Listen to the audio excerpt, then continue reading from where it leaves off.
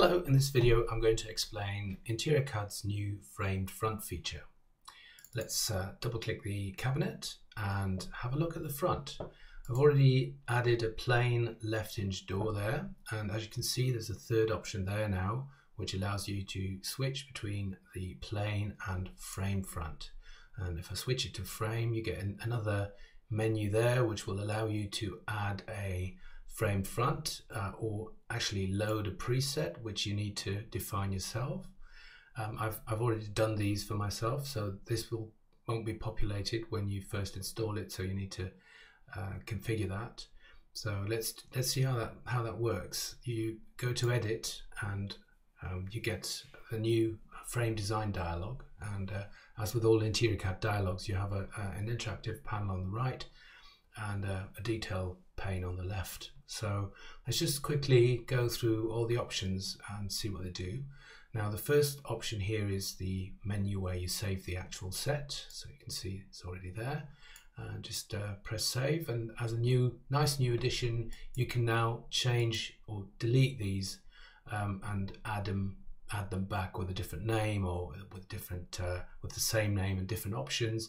So it's a lot easier to manage your styles. You don't need to go to the user folder, you can do it from this dialog. The next option is the joint for the corners. So this could be a butted joint or this could be a counter profile joint. And also we've added the options for continuous style or rail, and also for the mitre, which you can in theory do for each corner separately. Not that you want to, but you can if you have to. So the next option is if you, instead of making that frame, you want to send off for it, you want all the order details in a nice list that you can print out or email away, you can just switch this on to bought in and add your options for the frame description, the supplier ID and price, and then that'll be entered into the costing as well, and also you can send off for it and have it delivered instead of making that for yourself. Okay, so the next option here will save what you do to each frame member. So if I select this style there, then I can design that style, and whatever I do to it can be saved. So that's a sort of a subset to the main set for the whole frame.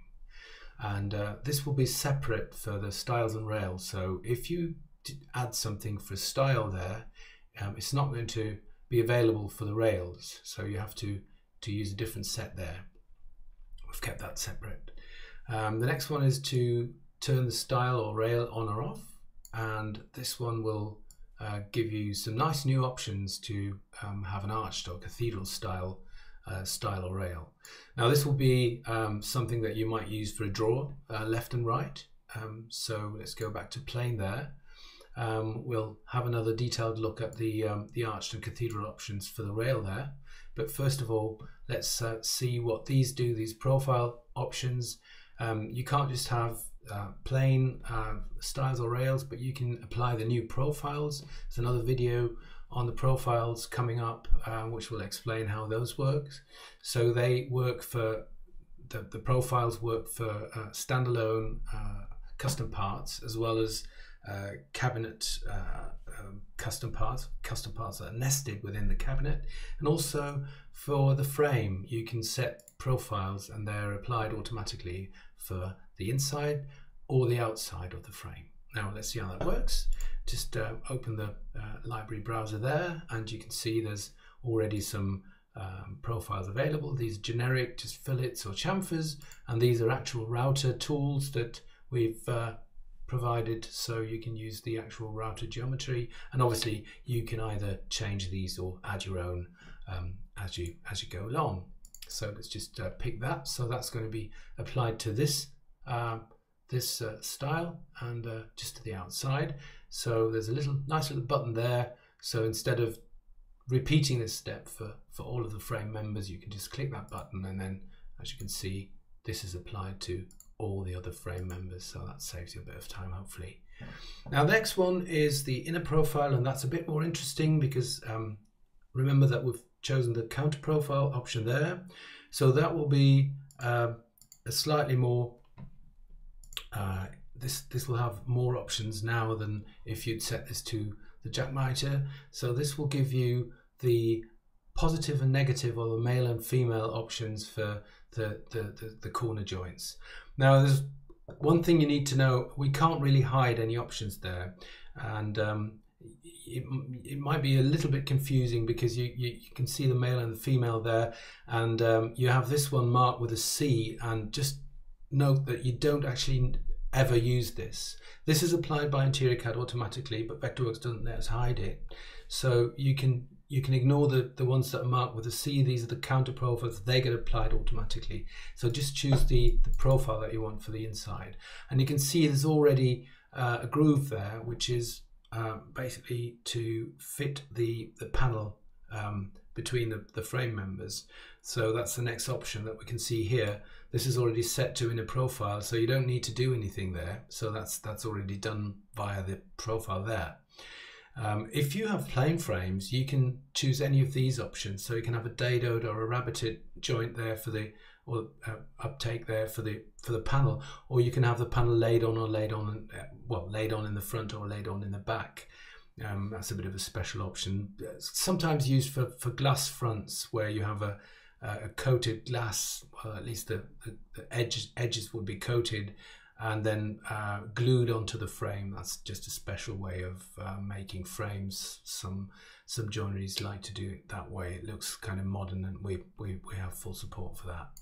So anyway, that's the inner profile. Let's just save that. So that's saved. So that's the whole frame done. And let's just have a quick look at what this looks like. I haven't done the panel yet, so that should be an empty frame. And there we go. So it's not really showing us the profiles because I haven't enabled the 3D details. And if I do, it takes a little while for it to generate. So if you know, when you're doing your construction, you might want to leave this off until it gets applied, because it's just faster to do it without the details. But you can see the profiles. It looks, you know, it's rather nice. Have all the details there, and you can see the counter profile there.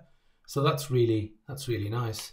As I said, we don't have the panel yet, or it's a plain, just a default panel there. And obviously we might want to have this raised, and also we might want to add that cathedral detail to the top rail there. So let's see how that works. Let's go back to the front division and select that door there, go to edit, and just first of all select the top rail there, and let's set this to arch.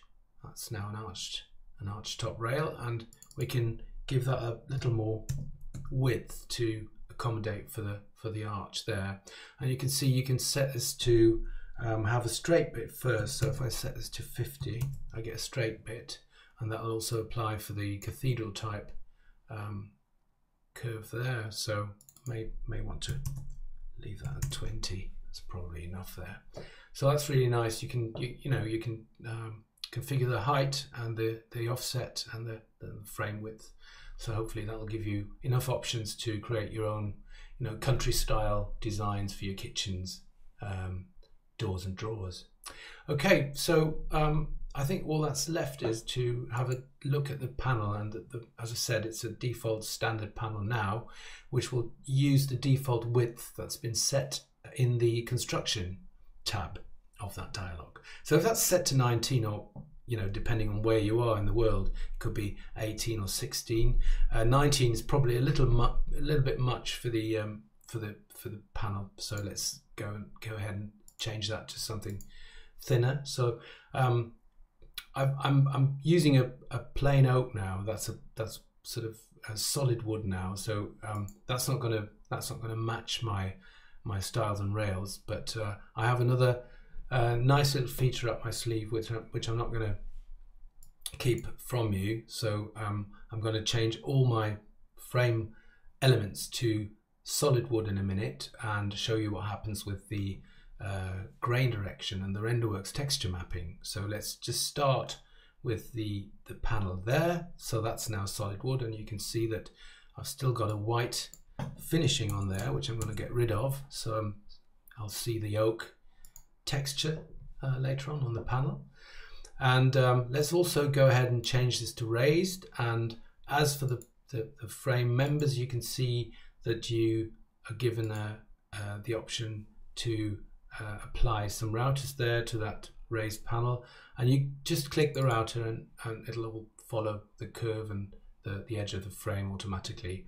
You can actually change the position of that router by changing it with respect to the symbol input or the symbol insertion point in the symbol definition. So if you want to change your the distance between the routing proper and the frame, you can just move this left and right and top to bottom to change the way that, or the position that the routing is applied to the panel. So if 12 is too thin, you might want to move this down a little bit, or change the thickness. Hope that makes sense. If not, let me know in the comments, and I'll make another video on how to do that. So yeah, as I said, just change that to solid wood. We could go ahead actually and find the frame style and rail there and change that to solid wood as well.